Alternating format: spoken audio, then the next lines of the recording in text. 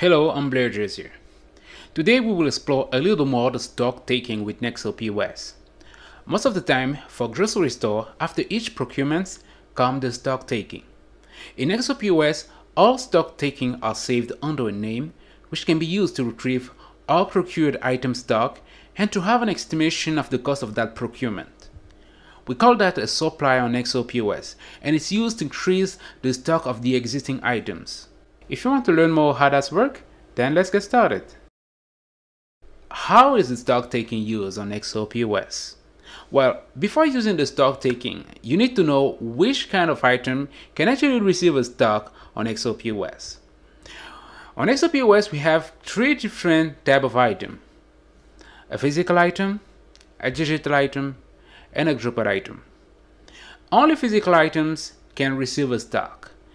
Digital items can't receive a stock since it's basically uncountable. The grouped item is the combination of the physical items and or digital items. The stock management for this latest is based on each item configuration. So no need to provide a stock for this grouped item, okay? Now, how to proceed to a stock taking on NexoPOS? Let's provide a stock for a physical item. We should first make sure that we have some items on the system. So let's take a look at the inventory, then item list. Okay, here is the item. I will grab the SKU for this item and use it during the stock taking. Now let's move to the new supply UI. So inventory, then new supply. How should you understand this UI? This UI can either be used to create a new supplier or to use an existing supplier and provide item stock. We have on the left side a search field used to retrieve an existing item using his name, his barcode, or his SKU. This UI can be used with a barcode scanner to speed up the stock taking process. We have on the right side a field which can be toggled. Click on Add to create a new supply name, or Search to select an existing supply name. So for this example, we will create a new supply, then I will click on Add and provide a name. Let's say Supply A. The choice of the supply name belongs to you, so it can be whatever you want. Now, once that we have the supply name provided, let's use the SKU I've copied earlier. So let me pass that on the field.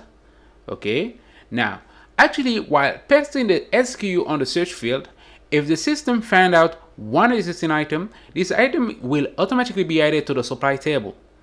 Otherwise, you will have a suggestion of items that you can click on or an error message if nothing has been found. On the supply table, we can see the item name, the purchase price of the item, and the quantity supplied. The quantity supplied will increase the current stock of the item, so be sure about the quantity inputted here. The next step is to select a provider. I assume for this tutorial that you already have some supply on your system. Okay, let me select a provider, and once it's done, let me complete the operation. Once done, an invoice of the supply will be issued and you'll be able to print that out. How to crack the item history with the stock flow? Once an item has received a new stock, this action is reflected on the item history. We will now see how the stock flow looks like. So, inventory, then item list, then the item himself, and the option. Okay, here you can see the product history.